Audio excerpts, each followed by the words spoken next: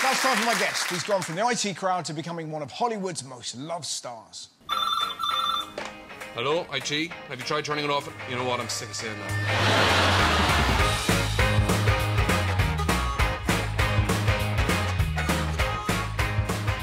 According to the school bullies, the Bonner brothers, Martin was just a simpleton who kissed dead birds. Protection's a service I provide. It's going to cost you, though. Cost me what, roughly? Feel your sister's boobs. Seems fair. You need to take a hard fucking look at yourself. You're trying to drive yourself into the ground. You're absolutely right. I don't know, man. I'm spinning out. I'm going to borrow this. No, come on. Please welcome Chris O'Dowd.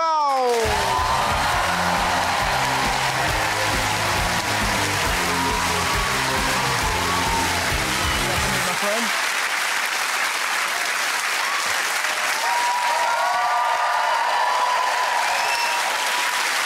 Right. Hey, everybody. You've got a lovely, friendly face. It's just there's so much of it. Yeah. But it's all scrunched up into, hello. It's got a very cheery, lovely face. Hey, I appreciate that. And that is the creepiest start to any. So, Chris, it's the festive season. Where will you be celebrating? I'm going to Guernsey. Any particular reason? Thank you. Guernsey is a lovely island. Is this the advert for Guernsey? Population 33,000. My wife grew up in Guernsey, so we're going to stay with her parents for Christmas, and my parents are coming. Oh, really? Yeah, so that's going to be great. We're going to have a battle of the parents, decide which parents are better, and then just burn the others. And do they get on? Presumably. They've actually only met once. They only met at our wedding, I know, because I don't think they liked each other. So, I think they do get on. Yeah. I guess we're going to see. We're going to be in a room for 3 days. Is the reason you're going to Guernsey because you're afraid of your sisters? Because I don't know if you've heard about some of the stories, but they're extraordinary what they did to you. Hold on. I read a story about tickling. Everybody's family did this. I don't know if they did. My sisters are great, lovely girls. Hey, I'm not saying they're not. When we were younger, one of them, I had 3 of them. One of them, I can't remember their names. One of them would tickle me until I was laughing, and the other one was holding me down. And as I was laughing, the other one would spit in my mouth. Which is a great prank. It's top-notch. If you're doing it, if you're receiving it. I can see it as funny now. At the time, it didn't feel hilarious. Yeah. And what do you think is the best thing for Christmas for you? The best thing about it? Yeah. What do you like the most? Are you a Christmassy guy? Kinda. I mean, I like it a lot more now that I have kids. Yeah, that must be... How old are your kids? I had never thought to ask. They look...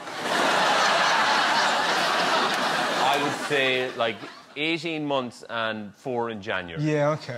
Yeah, they're very nice. So, presumably, that age, they're, like, wild for Christmas. Well, the baby really doesn't know, but the toddler is very excited. And it's the first time he's heard about Santa Claus, really, or that.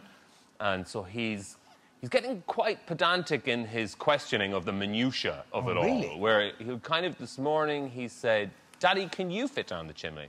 And I'm like, I haven't tried, but I wouldn't have thought so. And he said, "So how does Santa Claus fit down the chimney?" And I thought for a second, and I thought, yes. Art, you know the way you see one of those sailboats in a bottle? Yeah.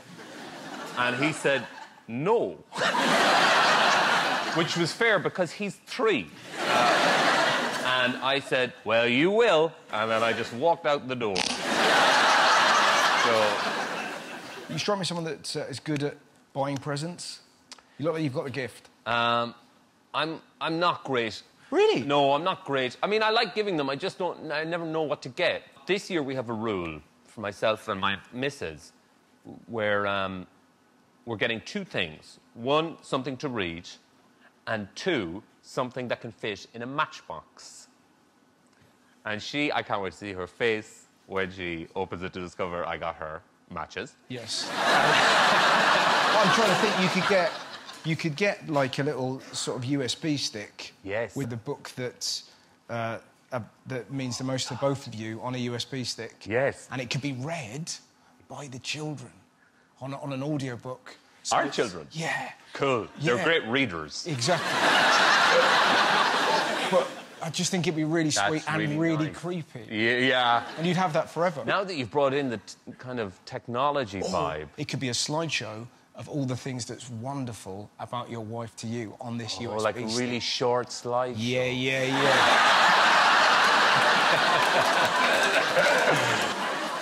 We usually do a thing where we get gifts. Oh my God, this is awful.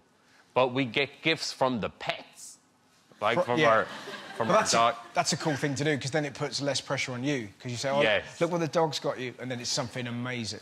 Yeah, and also the cards from the pets, and like we have a dog and a cat, and the dog is just the most loving animal in the world, and the cat's a dick. So it's like a Siamese dick. So we write the cards in character. So it'd be nice. from the dog, it'd be like, oh, thanks, Mummy. I love going for walks with you and jumping up on the bed in the morning. You're the best. And then the one from the cat would just open and go, cunt. Exactly. Well, that's great, isn't it? Yeah. Right. Let's talk about Get Shorty, which has just come out. Is it its third series, is that right? Our second series has just come out, Yeah. and we're about to start shooting our third. OK. Yeah. And you play a tough guy. I do. I play a guy called Miles Daly, who's... he starts off really as kind of a debt collector for a Latino mob in Pahrump, Nevada, which is this shitty little town outside Vegas. And he stumbles upon a script in LA when he's picking up some money and decides to try and make it as a film producer.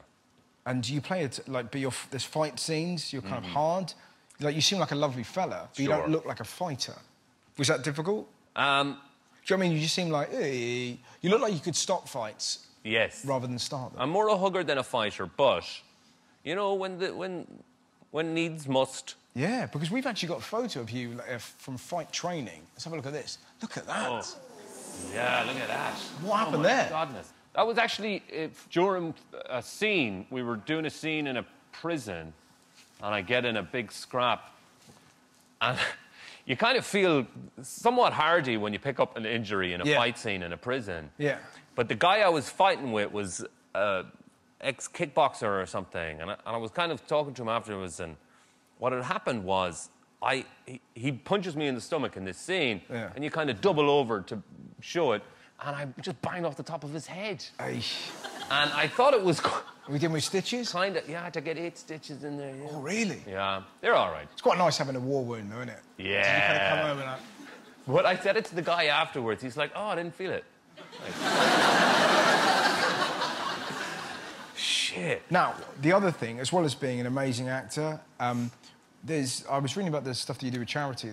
You work with a specific charity called Choose Love. Yeah. Which is great. I don't know if anyone knows about it, if you want to explain it. Yeah, well, Choose Love is well, it's really, I suppose, the slogan for Help Refugees UK. Yeah. So they fund an awful lot of stuff, really to get to the people in the camps who are getting off the boats in Greece, and then a lot of homelessness here in England who have refugees who have come over. Yeah. And they have a shop on Carnaby Street where you can go in and actually buy like specific things, like so you can buy a sleeping bag and they'll get it to the person over there, or sanitary products and all of the kind of stuff that people really, really need. And can you do that online as well? You can do it at choose.love. Okay. Yeah, for everybody. It's a fantastic charity.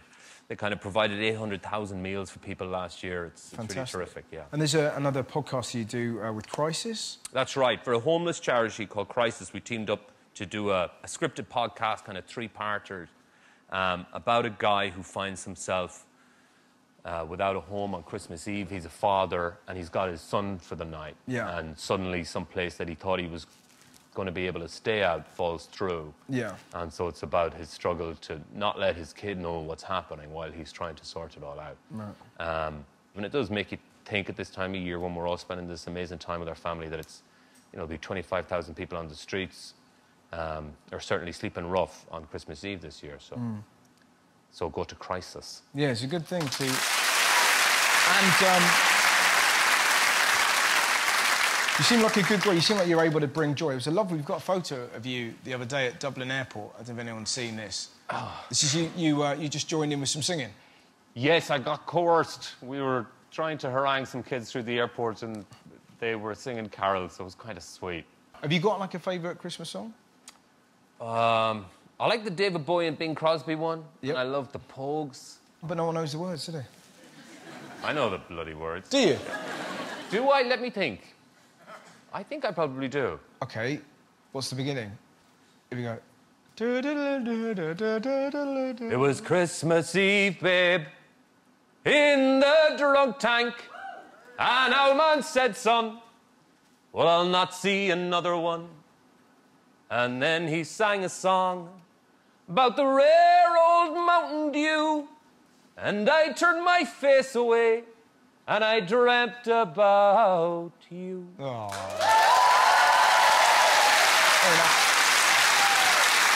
That was phenomenal. I can think of no finer way of ending a lovely Christmas interview than that. Ladies and gentlemen, the wonderful Chris O'Dowd!